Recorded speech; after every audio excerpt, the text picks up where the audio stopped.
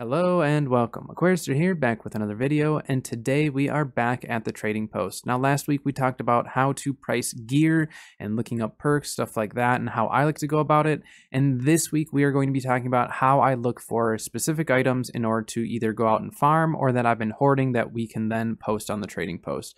There are quite a few items that I do like to look at and just kind of browse through. Some I might go out and farm specifically that day, others I might push back. It just kind of depends, but today I'm going to show you at least what those items are so you can decide what content you want to go and play in order to sell those items. Before we fully get into today's video, I do just want to say if this video does help you out, or if you just like it, please drop it a like. It really helps me out a lot. And if you'd like to see more content like this, including more farming and build videos, definitely subscribe to the channel so you are notified when those videos go up. I do have a goal of getting to 1,000 subs as soon as possible, so definitely any subs helps me out a lot, and I do appreciate all the support you guys have been showing me lately. It helps tremendously. Helps keep me pushing more content and all of that, so I do appreciate that. I also do stream throughout the week on Twitch and now on YouTube, so definitely stop by a stream, say hello, lurk, anything you'd like. We would love to have you. But let's get into today's video. All right. So let's get this started. Let's hop into the trading post and start going over kind of some of the items that I look for. Now, I know, again, as I said in the last video, the trading post can be very overwhelming, especially for a more casual player. But I will say, even for a casual player, there's a very good chance that you actually either have items or are able to go out and farm specific items that could bring you some money, that could help, just get some of those chromatic seals, stuff like that. Even if it's just a little bit of gold here and there, it does definitely help. So to start it off, we're going to start with one of my favorite items to actually look at as far as making money. This is actually how I've made a lot of money in the past, and that is actually going to be craft mods. Now, there's a lot of craft mods. There's a lot to look at. As you can see immediately when you open up the trading post, you have Chilled Fang at 1 cent. Obviously, something like that is not worth looking into. But what you are going to want to look into are weapon craft mods and specific armor craft mods. And some of the armor craft mods are not going to be worth quite as much, but there are a couple that you may want to look into. One specifically being the Squirming Vine. So let's start here, type in Squirming Vine, and right there. So $1,700, that's a little bit on the lower end, but I've seen the price fluctuate quite often with Squirming Vines. Now, the reason why they are going to be more expensive is not necessarily because Shrinking Fort is the absolute strongest perk out there, but because this particular craft mod only drops in one location, which is going to be Reekwater. So there are some craft mods that are going to be a little bit more expensive specifically because that is just they only drop in 1 or 2 places. And then the other armor craft mod that I will say, and this is going to be changing, is Adamant. So this is actually for the health perk. Now, AGS has actually come out and specifically said that they are going to be making this an easier to get mod, so I do not recommend buying this on the market. If you have any right now, though, it is a good time to sell because this price should be dropping once they throw it into the regular loot pool in some of the territories to be able to be dropped. So there is a very good chance that the price on Adamant will be dropping. All right, so those are kind of the two higher armor perks that I look for craft mods. Now, when it comes to weapon craft mods, that's where it can get a little bit tricky. So for those craft mods, what you want to be looking at is very, very popular perks. So let's say you play a lot of OPR and you're noticing a lot of people might be killing you with a very specific great axe or great sword or whatever, and it has a specific perk on it. We'll use Insatiable Gravity Well as an example. So if we go to the great axe, I believe is that the Orichalcum or is it the Reinforced? It does get a little bit confusing with the whoops, it booted me out. With the different craft mods and trying to remember them, but New World Database makes it really, really easy to remember. Okay, so here is the Reinforced Orichalcum Great Axe Charm. So this is going to be around, average 1,500. It looks like sometimes it's going to be a little higher, maybe a little lower. But that's for Insatiable Gravity Well, which is a very, very, very popular perk for a Great Axe user. Now, this one is available in multiple territories compared to Squirming Vines, but because a lot of people are still wanting it, it is a higher, or it is a perk that has a higher demand for it. And so that ends up bringing the price up. So what I'm going to recommend you doing, because obviously a lot of people, especially a more casual player, might not know exactly what is happening with those specific craft mods. So what I'm going to recommend, let me make sure that I have craft mods on me. I do not. Let me go grab a couple and I'm going to show you exactly what I mean, because this is actually the method that I go about. So let's just go in here. I'm just going to grab some random craft mods, right? Just so I can show you guys. And when we go in here, this is the method that I go about to sell craft mods or to see if they're worth anything. There's kind of two different ways. There is the kind of lazy method, and then there is the faster, a little bit quicker method. So let's say we're looking at craft mods, right? So we have a Brilliant Animus. As I'm going through my craft mod list, I like to keep all my craft mods in one specific location. So I like to keep them in Everfall. And what I'll do is I'll go through all my craft mods and I will click on them. And if it has a buy order, then I will go in and look at it. So this is the lazier method. So as you can see, Brilliant Animus has a buy order of 161. So it means I'm guaranteed minimum that much money. We'll click into it. 186. So something like this, I might just fill a buy order on. I might even just keep it. It just depends. Depends on how strapped you are for cash and stuff like that. But that's kind of the quick method. So as you click through, you just click on stuff, shows up, you know, the buy orders. And then if there is a buy order, then you know it's worth it. And you can do this for consumables. You can do this for really anything, but craft mods specifically, because there's so many in a big list, it does make it a little bit trickier to know exactly which craft mods are worth something without actually following the market. So like see here, chunk of crystallized ectoplasm. I have 104 of them, so immediately that's a little bit of a red flag that, hey, I've pulled a lot. Probably a lot of other people have too. There's no buy orders, so it's not super sought after. We go to place order, 3 cents. So the buy orders don't always dictate whether something is actually going to be selling or not, but it does at least give you that minimum amount, and it does show that there is a little bit higher demand for some stuff. Now, there are going to be cases where there may not be any buy orders, but then there's only a few sell orders and they are worth a lot. So the non quote unquote lazy method would be to literally click into every single craft mod and see what it is worth. Like this, you'd have to go into here. Again, no buy orders, probably not going to be very expensive, but hey, 110 bucks. So that actually was worth more. So this is one example where it's like, I didn't think it was going to be worth anything because there was no buy order. We click into it. I've got 56 of them, which is another red flag, normally meaning that there's not as many, or that there's way too many, I should say. But in this case, it actually worked out where they're actually worth a decent amount. So like, let's say we're selling them at 100, 150 bucks a pop. I sell 50 of them. That's a lot of money that I get, you know, just for something that I've been hoarding for a while. So that is one really good method that you can go about. And again, this isn't just to the craft mods. The only reason I bring up craft mods is because a lot of those, there oftentimes will be buy orders for them. And so you can a lot of times find those buy orders as you're kind of just clicking through them. You'll see a lot of people buying them in general. They're going through them, they're crafting, they're putting it on their artifacts. You know, some of them are very specific perks. Like this one here, this is the Abyssal Attunement. 2 cents buy orders. They're asking for 1,400 to purchase, and then they sell for $5, $2.50.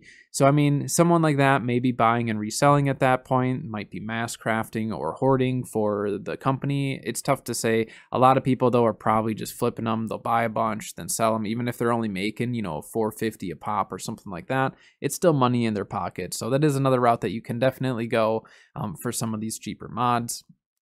But again, you don't always want to go off by order, but it is kind of a quick indication that, hey, this one is actually worth a decent amount. You know that you are getting that minimum. So that's one way that you can actually go through the market. Again, craft mods, it's not specific to that. It just makes craft mods easier because there are so many, and it is hard for some people to keep up with the metas on what's popular, what's not. So that's just a little quick, easy way that I like to go through the trading post. Let's say I haven't looked through them in a long time. I maybe took a break or something, came back.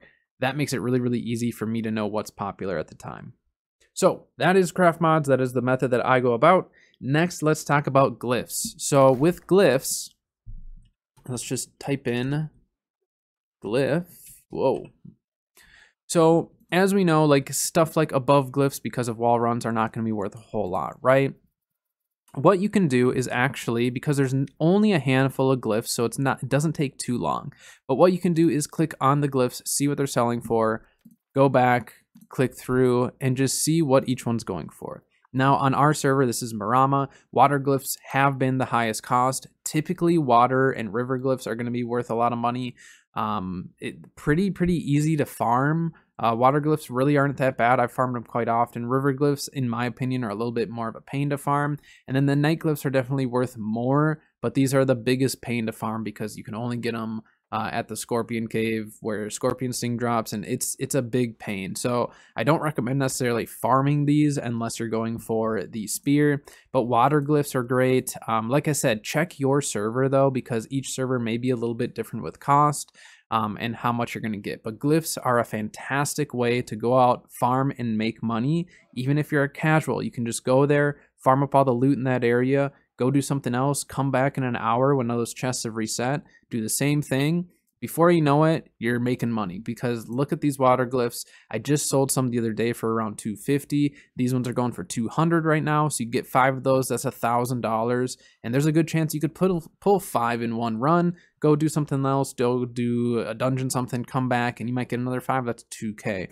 So glyphs are a really good way of making money. A lot of people are looking for them. You know that for a rune glass, someone has to use 5 in order to make it. So people are burning through them. Rune glass kind of comes and goes too. So definitely glyphs are very high on the list of things that you want to look at.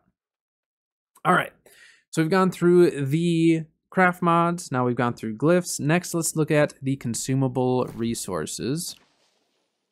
So just to make this a little bit easier, I'm going to start with attribute. We're just going to go straight to banana parfait. So this is actually a 48 con food that a lot of people use. I use it. The food itself sells for 47. And what you know is that this is a food that is selling, right? So any of the 48 attribute foods, and you could actually check at the kitchen as well and see what those foods are. Otherwise, just go to the attributes to see them there.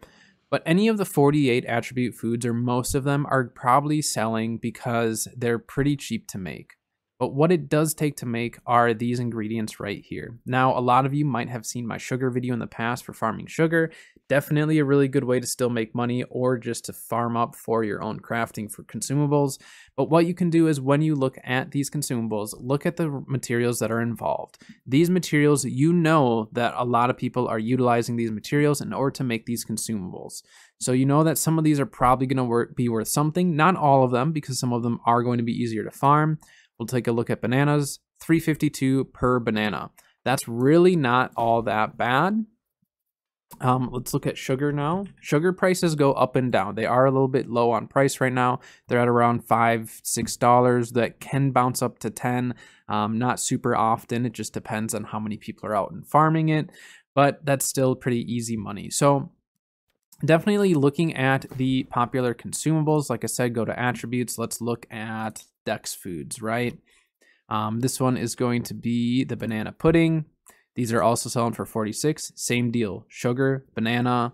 Honey doesn't sell for quite as much, but it is a free one that you can get in every single territory. So if you're in settlement, farm your free honey. You know, it's, if you get 4 pieces, that's $2. It doesn't seem like much, but it adds up when you're just hanging out around settlement or just passing through. So consumable resources or materials are definitely worth looking into. Look at the 48 attribute foods, because again, sugar, mint, bananas, any of that stuff is selling right now because people are burning through their resources to craft those consumables. Consumables are a great way of making money though, because once someone drinks it, that is gone. It's out of the world. There is no more of it. So it's not like a trophy mat where once someone has it, they're not going to buy more than 3 because they already own those 3. So with consumables, specifically consumables, people are burning through it. It is a resource that is continually going to have to be flowing in the game for people to continue to use those consumables. So really good way of making money. Again, you're not going to get rich super fast, but these are ways that you can make money over time, casually playing the game, doing whatever you want to do in the game. All right, the last thing that I'm going to show you on the trading post of how I like to make money are moats. All right, so let's take a look here. Arcana. So these are the moats. Now, moats are really, really easy to farm nowadays. Obviously, specifically farming some of these moats can be a pain, but they're really not too bad. Water moats are really easy, stuff like that. But what you want to see is you want to go through on your server specifically, because each server will have, you know, slight differences depending on the meta of that server, or what that server's wanting, or who's farming what. It's tough to say, but I do see prices fluctuate quite a bit between servers. So check your own and make sure that the prices are good still before you just go out and farm something because it looked like it was high price in my video. So death moats, you know, pretty high up. Fire moats, not bad. Soul moats. So just click through each one, see what they're at. And then you also want to see what like the quintessence are going for, because if you have your arcane leveled up, you definitely could maybe try to get some bonuses, get that, you know, get the quintessence. But a lot of times you're going to make the most money just selling the raw, like lowest tier moats. So usually that's what I'll do. Now, in order to get those moats, obviously you can go out and farm specifically for them if you want, which is definitely doable. The other option, though, that I'm going to show you, and again, this is a money-making way that I like to make money, or that I like to just hoard gear because I tend to hoard a lot of stuff, is getting yourself tools that will have the specific moats. So go and look on your market, see what moats are selling for the absolute most on your market. Then from there, if you have the money or the crafting abilities, go and get tools, all of your tools. So soul moats have been highest on our server for a bit, and so that's why I actually have tools that all have soul moats.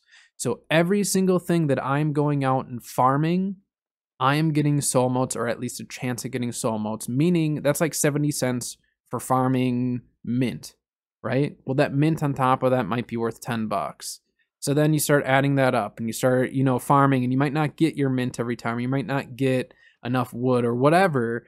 You're stacking more and more moats. That's more and more money for you. So making money in New World definitely is overwhelming for a lot of casual players, but it is very, very doable, and it's just takes a little bit of, you know, understanding that you won't make as much money as someone who might be grinding out absolute serious hours, you know, grinding the game really, really hard, trying to get as much as they can for money. So it might be a little bit slower progression, but for me, I need to enjoy the content, and by making money this way, I'm able to enjoy all the content that I want to enjoy, make money on the side, or specifically target specific resources to make money on or to use. And then with like my tools, I'm making extra money by farming all the, you know, different supply crates. I'm making money if I pull specific craft mods. There's just a lot that goes into it that you can make money passively by just playing the game. You might not get rich quick. And I know some people are looking for that kind of get rich quick type of a deal. But for me, it's way more important for me to enjoy the content, to enjoy what I am doing in the game. And if I get money with it, great. That is fantastic, because then it just allows me to continue to buy stuff, to get more builds going, to get better tools, anything like that, to just keep progressing in the game. All right, that is going to do it for today's video. So I know it was kind of a lot with the trading post, but these are kind of the little tips and tricks that I do on the trading post. I will completely drain my my character of his gold, and then I will just do these little tips because I don't sell all the time. I'm not selling stuff all the time. I should, but I just know that I won't. So usually what happens is I hoard a bunch of stuff. I just keep saving everything. And then all of a sudden I'll go out, spend a bunch of gold, go to my storage, start selling stuff. Just start selling stuff that I've been stockpiling, stuff that maybe I thought what I was going to use, but it sat there for months. So obviously I'm not going to use it. And that's worked really, really well for me. Obviously, it's this method, these tips aren't going to work for everyone, but it has worked really, really well for me. And I just really wanted to share it with you guys. Again, you guys liked last week's trading post video, and I do have certain things that I like to do with the trading post that keeps it fun for me. I enjoy it. I don't mind, you know, spending all my gold and then just making, you know, my gold kind of slowly, passively over time. Sometimes I might pull a piece of gear that'll just give me a big jump. But honestly, making gold in New World can be really, really stressful for some people, and I just want to make it a bit less stressful for you guys because it is really fun to play the game, but I think it's too it's too much of a gold sink for some people where they think they need all this gold in order to enjoy the game. Meanwhile, you can enjoy the game, go and do some of this content and make your money while enjoying the content. So that's the most important thing for me, is enjoy the content, play the game, have fun with it.